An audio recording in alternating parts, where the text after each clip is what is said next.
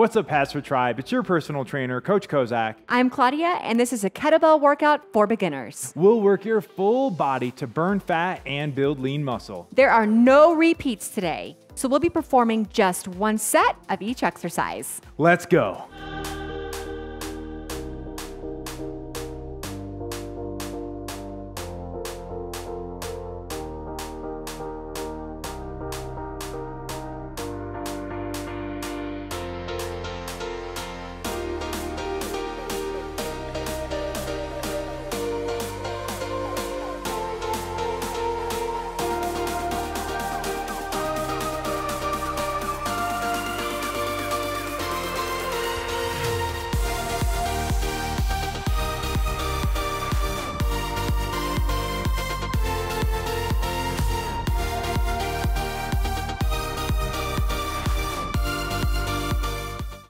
Before we begin today's workout, we are going to start with a warm-up, preparing our body for the work to come. Our first move is going to be a bird dog. Let's move to the floor.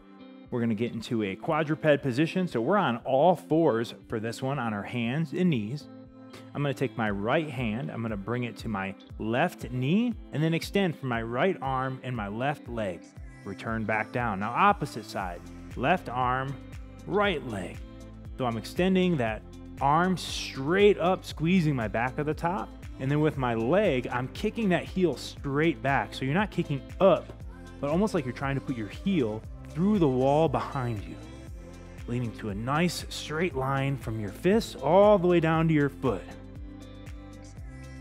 Keeping that core tight and engaged throughout. Shoulders stay square. Squeezing your glutes and upper back up at the top. A great one to just warm up that whole posterior chain. Alternating between the two here for 5, 4, 3, 2, 1, 0. All right, we're actually going to stay in a similar position for our next one. We're going to warm up our wrists. They're going to get a lot of work holding those kettlebells today. For sure. So let's start with our fingers pointed forward. And I'm going to gently rock forward, keeping my straight arms, stretching those wrists dynamically. Also, you're gonna feel those forearm flexors working here. Keep your fingers spread apart. And if you feel good here, then you can move those hands closer to you, and that'll allow you to even get a little more range of motion on it. In these stretches, we're taking it to about 85, 90% of what you're capable of. You want to feel good, but you don't want to feel pain. All right, last one. And now, a similar move, but we're going to switch our hand position. So we're going to turn our hands over, and let's start with our hands a little closer to us here. And our fingers are facing ourselves. And now we're going to rock back. Good. Again. So if we don't feel much of a stretch, we can move our hands further away from us, correct? Exactly. To increase the intensity, go ahead and bring those arms out further in front of you. Depending on that mobility level, flexibility of those wrists and forearm flexors here. You don't want to get too crazy. For 3, 2, 1, 0. All right, we are going to move up onto our feet for the next one. Going to perform a 2-for-1 move. It's a squat to a shoulder extension or overhead extension. Our feet are hip width apart.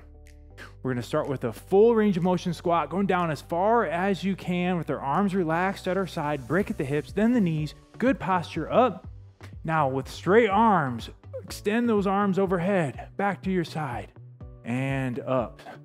Sitting back nice and deep, keep your feet flat on the floor.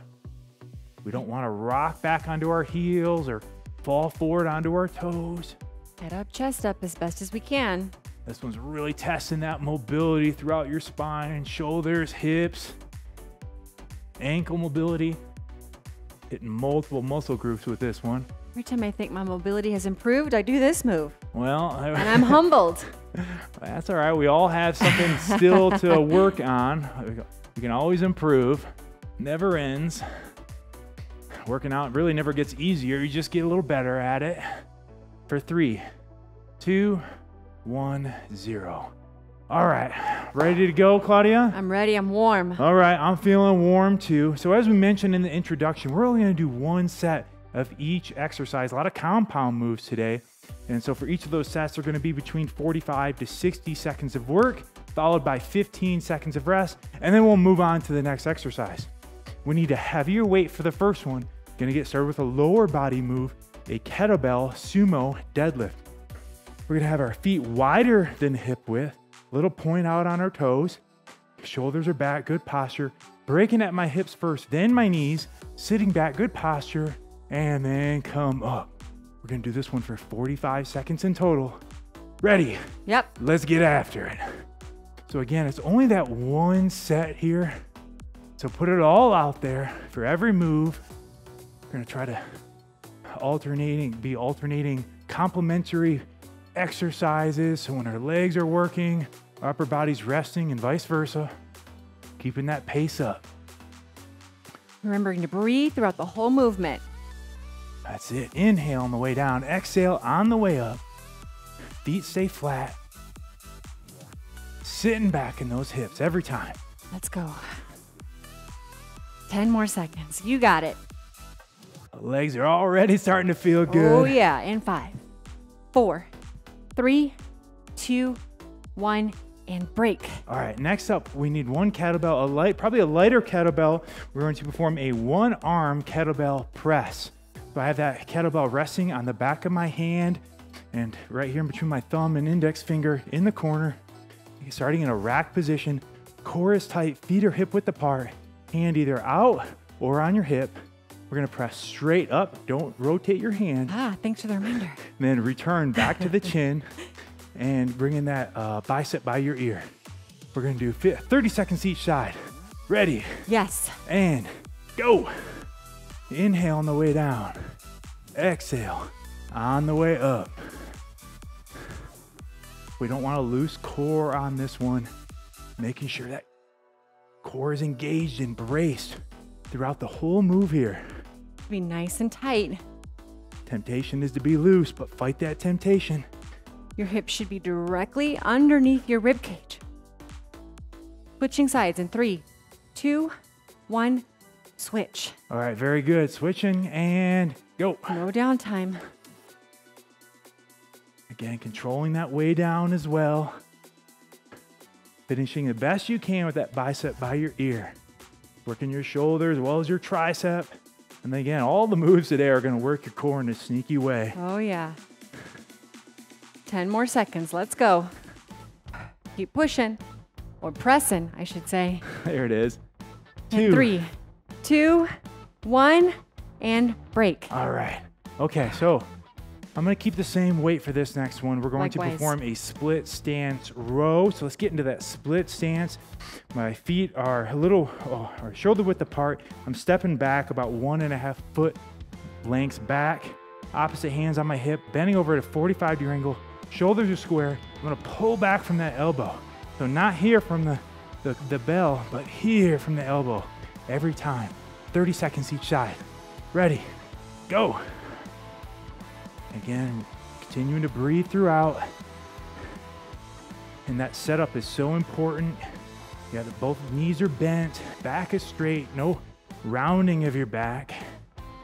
Well, sometimes it's nice to work out in front of a mirror just to make sure you can kind of check yourself. For sure. Or even sometimes recording yourself. Yeah, that's another just good to tool. see if you don't have access to a mirror. See what that looks like. We're switching in 3, 2, 1, and switch sides. All right, same move, opposite side. Right into it. That's it.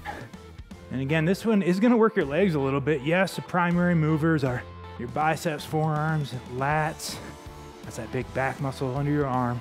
But your legs are working just to maintain this position throughout. Our lower back as well. Again, keeping that core tight and embraced. 10 more seconds, tribe. Let's go. Pushing through. In 5, 4, 3, 2, 1, and break. All right, we are moving back to a lower body move next. I'm gonna go a little heavier on this one. We're going to move into a goblet reverse lunge. Ooh-wee. So I'm grabbing that dumbbell with the bell up from either side here in that goblet position. Elbows are in, Feet are starting together. I'm gonna step back with my right leg, drop both knees to a 90, return back up. Now left leg, back up. Doing this one for 45 seconds. Hit it. Inhale on the way down. Exhale on the way up. How many can you get here? Keeping that proper posture throughout, right? Don't allow yourself to be coming forward and breaking here. Good posture, upright throughout. You're achieving that with that tight core. Inhale, exhale. There it is, come on. Try not to bounce that back knee off the floor. You can touch the floor, but don't bounce it, control it. 10 more seconds. Let's go, push through. Working our hamstrings, quads, and glutes. 4, 3, 2, 1, and break. Excellent. I'm gonna use a lighter kettlebell for this next one. We're gonna move into an upper body compound move, the kettlebell hammer curl to a press. We're gonna grab that kettlebell from the horn on both sides with the bell pointing down. Starting with our shoulders back, forming a hammer curl all the way up. Now we're gonna press overhead with that bell up. It's gonna provide some extra challenge. Return back down all the way. So 1, 2, 3, 4. 1, 2, 3, 4 for 45 seconds. Ready? Yes. Let's go. Let's go. I had a sneaking suspicion we're gonna really start to feel those arms working by the end of this one. Oh yeah. Get that blood flowing. If it feels too easy, maybe you need to up the weight just a tiny bit, but towards the end of the 45 seconds, you should really be feeling the burn. That's a great point. Thank you for that, Claudia. You know, sometimes we get comments, people say, oh, this workout was too easy. Well, no offense, but that's your fault. You weren't using enough weight. Increase the weight and it will immediately increase the intensity. That's or right. if it's too hard and you can't make it through the set, decrease your weight. That's the beauty of resistance training. It is so subjective, right? Your fitness level. No two bodies are the same. Keep it cranking here, not much left. Nope. 5, 4, 3, 2, 1, and break. All right, I'm gonna go a little heavier for this next one. We're gonna give you 2 different variations for this posterior chain movement. Mine's a little more dynamic, Claudia's is more controlled. I'm gonna start with my feet a little wider than shoulder width apart.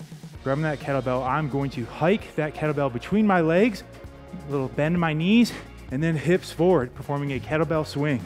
And I'm doing a kettlebell RDL. So I have my feet hip width apart, pushing my bum towards the back in a hinge, dropping the bell just below my knees, and coming right back up to starting position. You decide which is more appropriate for you. Ready? Here we go, and begin. This one for 45 seconds. Both of us on the way down are hinging at those hips, almost like we're trying to touch our glutes to the wall behind us. That's right. And for the RDL, you should really feel that stretch in your hamstrings, even up to your glutes. And when you come back up, make sure you're not overextending at the hip, but you're stopping, and you want to stop just like this, right? Look like a nice vertical stick. And actually, everything you just said also applies to the swing. Squeezing those glutes at the top. Inhale on the way down, exhale on the way up. Keeping our shoulders nice and square, head in line with our back. For 5, 4, 3, 2, 1, 0. Woo. All right, I'm going lighter for this next one, working our core and shoulders with a kettlebell halo. Go ahead and grab that kettlebell from the horns, that bell up. Now I'm gonna bring the bell to the side of my head, arm goes up and around, and then opposite way. So alternating to the right and then to the left, keeping that core tight, 360 degree brace all the way around. Ready, and begin. As I said, this one's working your core as well as those shoulders. Depending on your shoulder mobility, you might not be able to get it quite as far around the head as we are. Doing the best you can, and don't be afraid to go lighter if you need to. Don't hold your breath. Remember, keeping that core nice and tight, it should not be moving. So I don't want to see any swings like this. It's not a dance move. The only thing that you're moving is the bell and your arms up and over your head. You should be thankful it's not a dance move, because trust me, none of us want to see Coach Kozak dancing. Absolutely not. Glad my wife agrees on that one. Vouch. All right, 3, 2, 1, and break. All right, going a little heavier for this next lower body move. We're gonna perform a kettlebell suitcase squat. Feet are hip width apart. Kettlebell's in my right hand. Suitcase, because it's just on the right side. Either arm out straight or at the hip, whatever you feel more comfortable with. Core is tight. Now, sit back, weight in my hips, and back up. Yes. We're gonna split 30 seconds on one side, 30 seconds on the other. Killer lower body move. Ready, begin.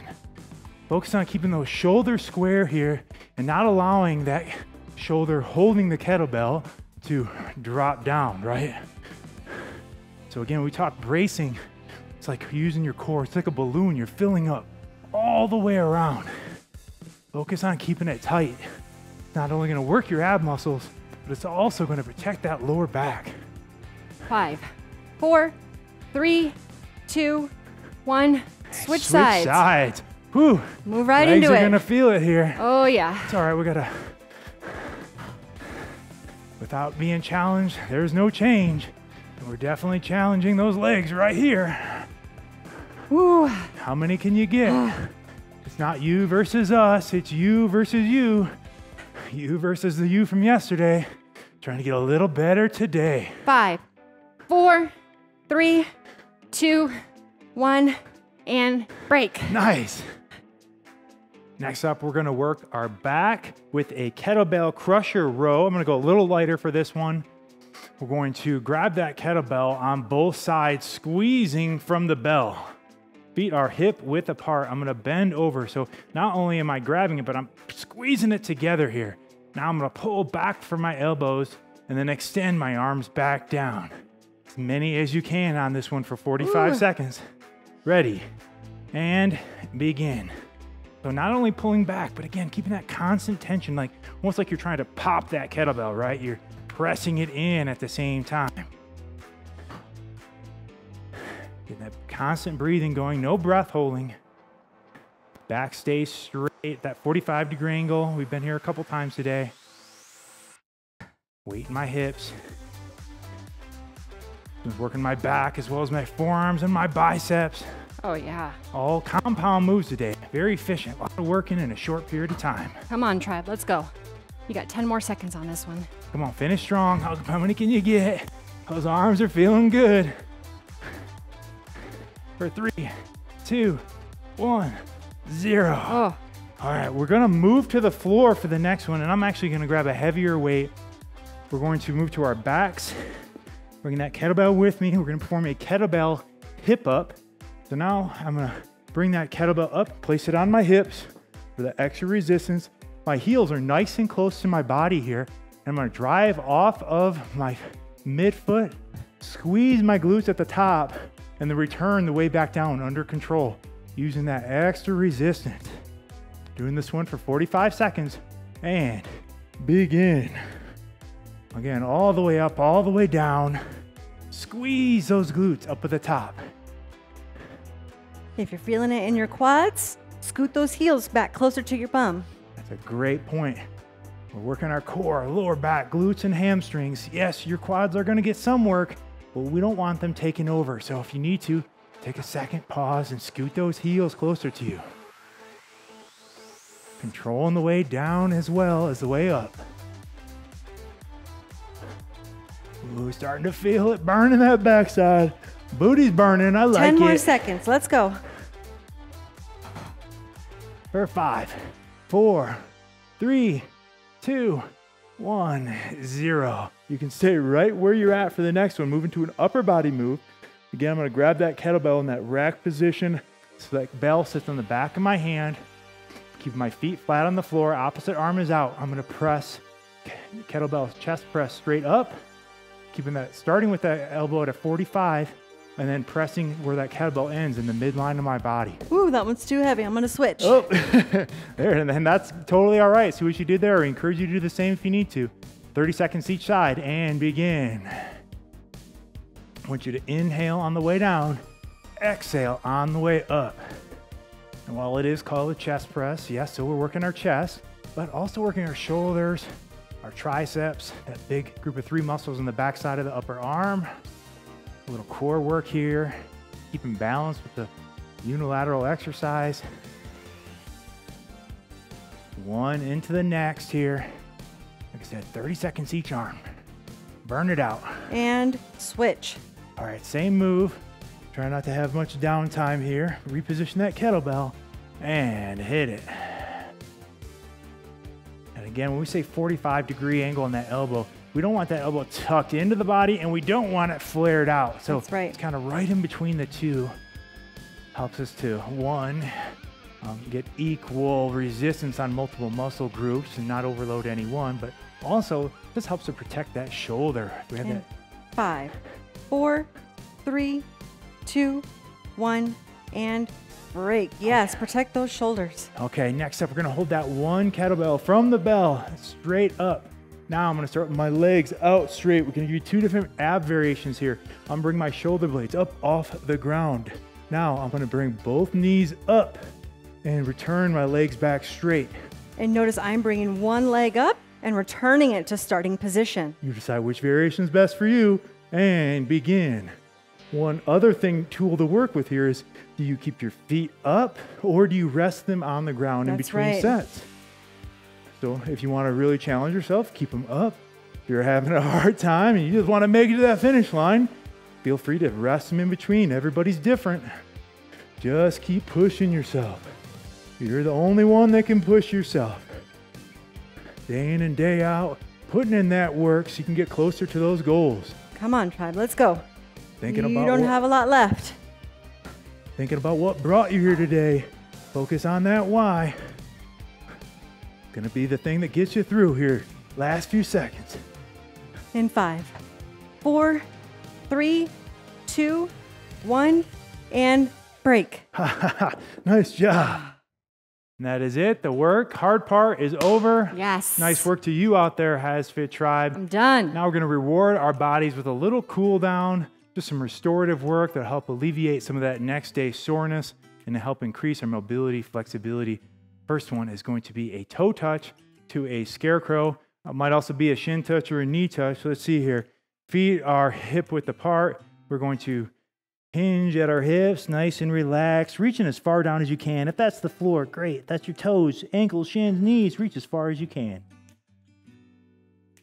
Hold and come up with straight arms. As you come up, hips come forward.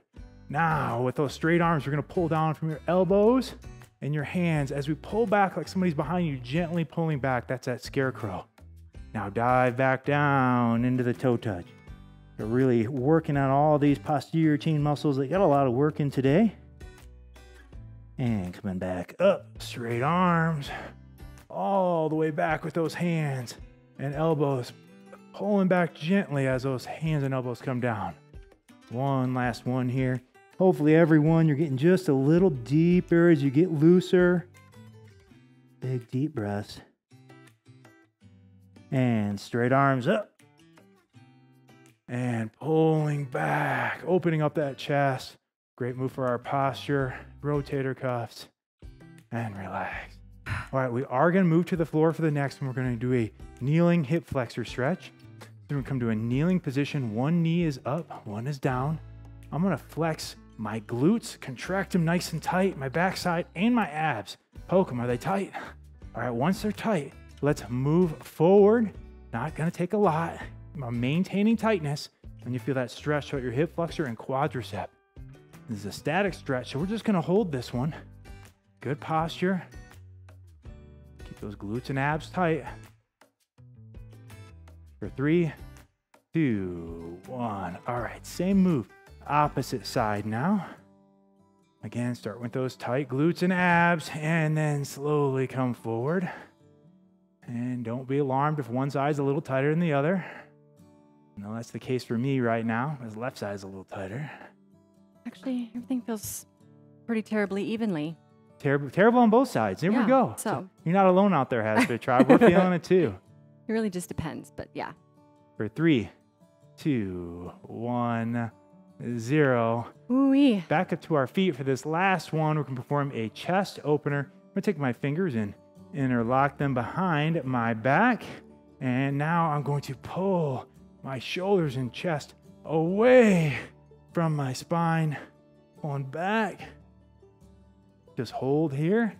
And if you're feeling good here, you can get a little extra stretch by bending over and allowing those hands to come over. You decide if you want the little extra stretch. Big deep breaths here. For 5, 4, 3, 2, 1. And that is it. Come Nice up work. slowly. Come up slowly. That's the one that you were doing. Come up slowly. Exactly. Woo. Great work today. Way to complete this session. One of our recommendations so you can stay on track is to follow a complete fitness program. That's right. And those fitness programs can be found on the HASfit app. So download it now and check it out. Don't forget to like us on your favorite social media channel. Until next time, I'm Coach Kozak. And I'm Claudia. And we will see you at your next workout.